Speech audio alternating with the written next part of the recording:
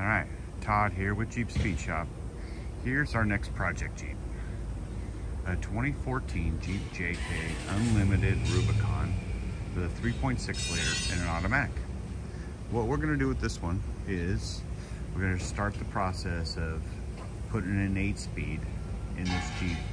So we're gonna take the nag one out, put an 8-speed in, and we're gonna go through the whole process of that. So as far as gas mileage, horsepower, better driving, fuel economy, you name it. And then after that, this is going to be our guinea pig for doing a Hemi conversion CARB legal.